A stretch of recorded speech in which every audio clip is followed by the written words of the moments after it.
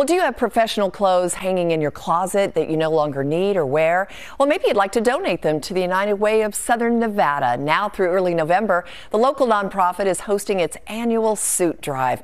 Good Day reporter Kamari Esquer joins us live with more on what items are needed and how you can help other women get back out in the workforce with a wardrobe restart. Good morning, Kamari.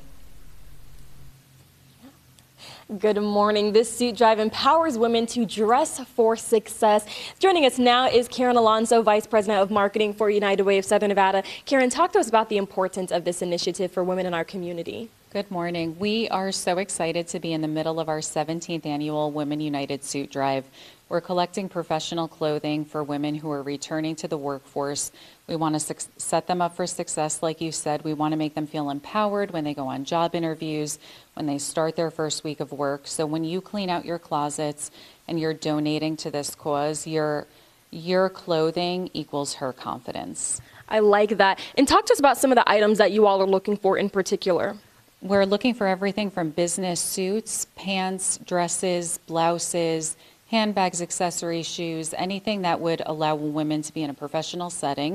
And we're also taking hospital scrubs for the ladies who work in healthcare. Yeah, really good information to know. Hospital scrubs, so a lot of varieties that you all are looking for. Now, you mentioned that last year you all were able to receive 15,500 clothing items. What's your goal this year? We want to beat that 15,500, so it's so important to clean out your closet. So often we're hanging on to the clothes that are too small, thinking I'll lose the weight, or clothes that are too big, saying, what if I gain the weight?